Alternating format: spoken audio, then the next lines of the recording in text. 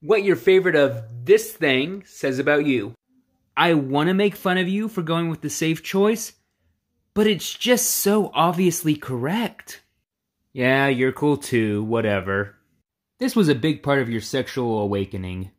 Nostalgia makes us all dumb sometimes, but sometimes nostalgia makes us smart.